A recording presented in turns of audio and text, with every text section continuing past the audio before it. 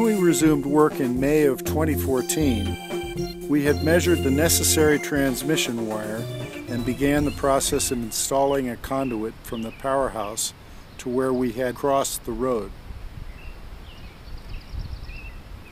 With the conduit in place, we pulled the first 300 feet of wire to the powerhouse. A trench for the transmission line was dug to the house and properly bedded and buried for a total of 1,100 feet from the powerhouse to the house. When we first went up to the diversion pipe above the meadow, we discovered that the early spring melt-off had undermined part of the path we had taken to install the pipe in the fall. By early June, we found that the spring melt-off was becoming excessive and had torn the pipe apart and thrown it down the creek. The waters continued to rise and cut a new course which rapidly took out part of the hill where we had planned the pipeline to sit. As the waters rose, we decided to put in a better footbridge. This enabled us to get the culverts for the pipe bridge on the proper side of the raging waters. Iron braces were installed for support of the bridge, and the culverts were hung from the bridge support cable for the first part of the 120-foot bridge. By the middle of June, we were busy beginning the process of laying in the penstock pipe, which would run about 2,500 feet down the hill. The first 300 feet of pipeline needed to be carefully graded, as it only had a fall of 1/8 of an inch per foot. Eyelets and clamps were installed on the cable, and the cable was rigged from massive permanent rocks to support the pipe bridge. When we examined the hillside adjoining the diversion intake area, we discovered a great deal of movement, which revealed just how unstable the area for the diversion was. The hillside was slowly over years being eroded and consumed by the force of the spring snowmelt runoff. We would need to come up with another plan for diverting water to the meadow. Towards the end of the 300-foot pipe, which had a very shallow grade, we installed a fitting for an air vent that would allow any air that had collected in the pipe to escape before the grade of the penstock became far more steeply graded down the hill.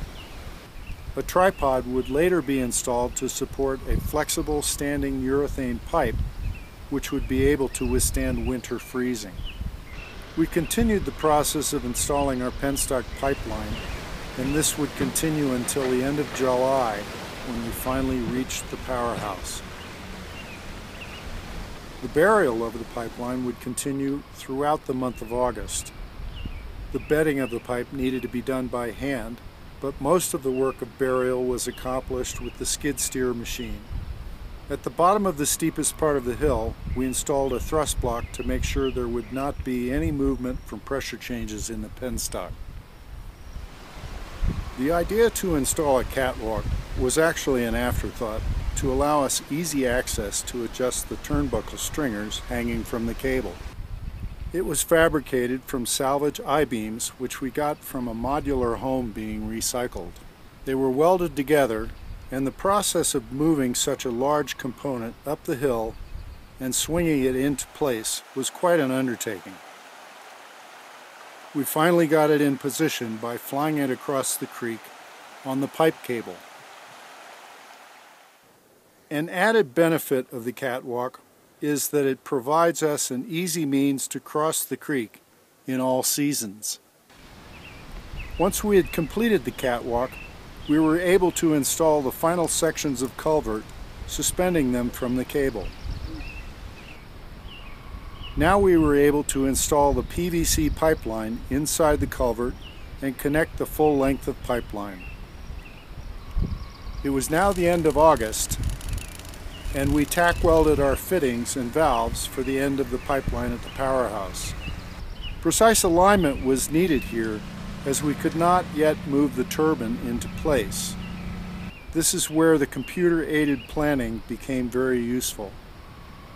In order to fill the pipeline and flush any debris left over from installation, We installed a rubber union at the weir, which would allow us to flow the water into the intake screen with little or no leakage.